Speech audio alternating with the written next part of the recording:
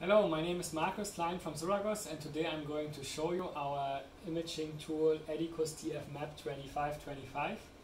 It's dedicated for sheet resistance and layer thickness imaging of, in this case, wafers, but we also measure coated glass, coated foils, anything which you can apply with a conductive coating.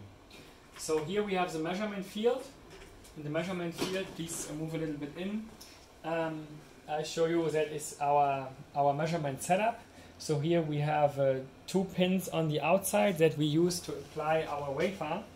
And here I just take a 8-inch wafer, which I just move to against the pins, and I can have a very precise positioning on top of these parts.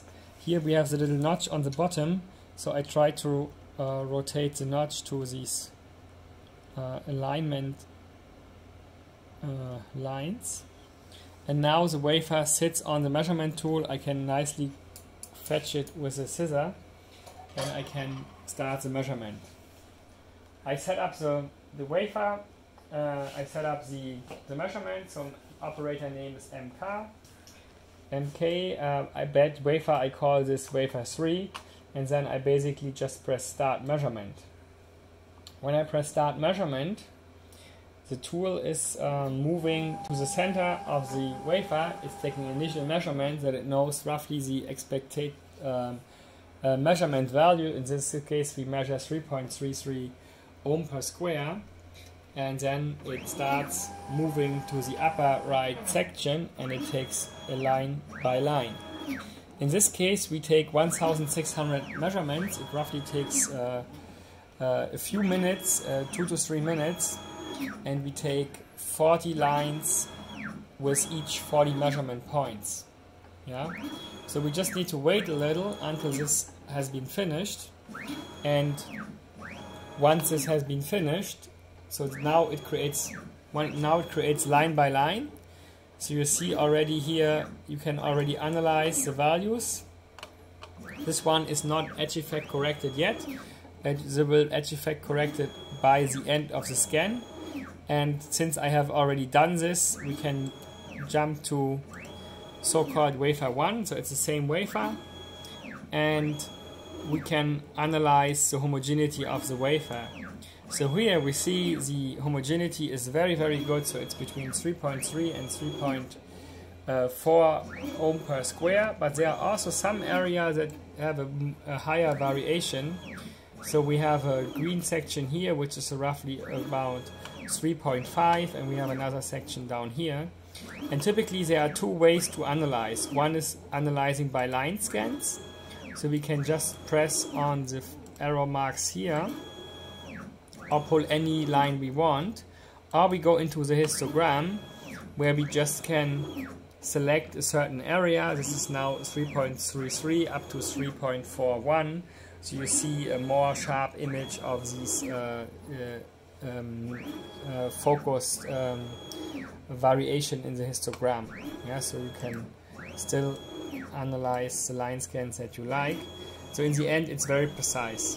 Yeah, and we can still go to the current scan. So this is just all happening. So we are halfway through, and it's still moving. So we just look at the tool again. So it's still measuring. So we are nearly at the end. And in the software it adds line by line, as you can see. Very important for these kind of tools is the repeated measurement. So what we have done here before is we have rotated the very same wafer by 90 degrees, and you see that it is the same values. Yeah, so if you just turn on the grid, I select the center from here to here. So, and I try to take the same line here, and then we can compare the lines. Turn on the grid to find the right position. Here to here. Oh, now the scan is done, but let's finish let's finish the analysis. So the wafer comes already out. So it's out now, but let's finish the comparison first. So I take the center line profile on these lines, and now I have here a minimum of 3.344 and a maximum of 3.471 and an average of 3.4, and this is the same line rotated. I need to activate it again. So yeah, so we have 3.35, maximum 3.49, and the average 3.42. So if I compare this, so the average here is 3.41, the other average was 3.42. So it's really all those values really align, so after rotation. And this is very important if you have a tool. So repeatability is one, but having everything right after rotation is a good test to emphasize that everything is correct.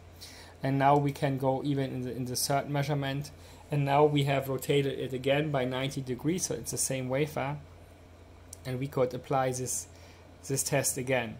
Yeah, so now it's opposite than the initial measurement, as you can see here, and I can just finish the same test. So now I need to have the same line. Let me see how we need to derive it from that area to that area. So I need to go from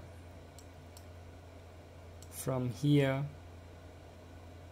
to here, and we look at the values. So the profile again looks the same, yeah, and we have the values: average 3.4, maximum 3.45, minimum 3.3. So these values are all exactly, or pretty much exactly, well below 1%. So this is like what we target for. Okay, so that was our little demonstration for today. I hope you liked it. If you have any questions, just contact us. We are looking forward to hear from you. Thanks.